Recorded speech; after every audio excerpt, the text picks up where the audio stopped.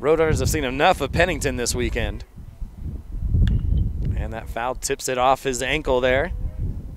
It's Pennington. He's 1 for 3 today, but that one was a huge one, a 2-run home run back in the second.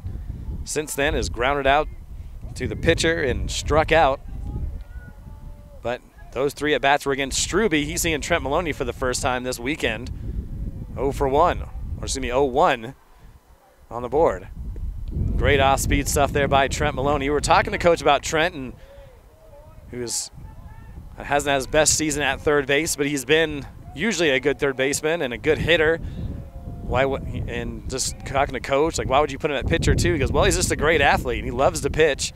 He pitched some in high school and has the stuff to be a good pitcher. When the Roadrunners are trying to find reliable pitching, they're going to use every avenue. Even that means using some of his better players in double duty. 1-2 here on Pennington. Outside, trying to find the edge, couldn't find it. 2-2.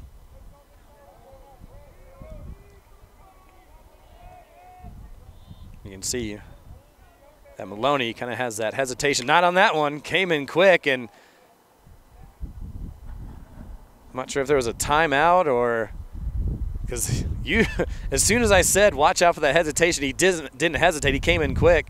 And I think Coach Strain is going to have a conversation like, what was wrong with that pitch? And I don't think that the man behind the plate, Wilson, was ready for that pitch. And I think that caught him off guard, and that's why he called the no pitch there. I think these umpires have got to be ready, whether it's a fast pitch, a slow pitch. You can't punish the pitcher for you not being ready behind the plate. That's just my opinion, though. 2-2 the count.